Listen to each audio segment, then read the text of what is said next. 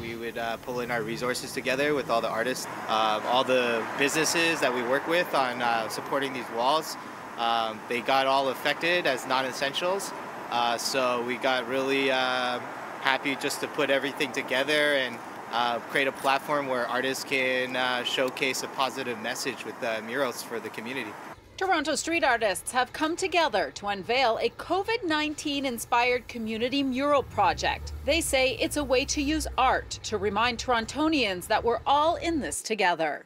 Each mural has a different message, but at the end, it's bringing us all together. That we're all in this together, and this thing is going to pass at some point. So just stay positive. We have 4 murals done, all with businesses that have been affected. And while the project is meant as a positive way to bring happiness to the community, there are those that question whether or not the artists should be out working right now.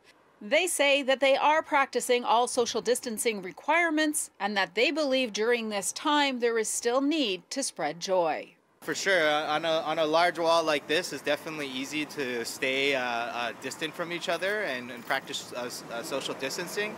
And definitely want to make sure that everyone that does check this out, if they're exercising and out and about, to practice social distancing. Really wanted to do this now and take the opportunity to support the businesses that are supporting these walls. Well, so far there are 4 of these murals around the city. There are plans to continue the project and have more murals on the sides of buildings affected by COVID-19 in the future. In Toronto, Audra Brown, City News.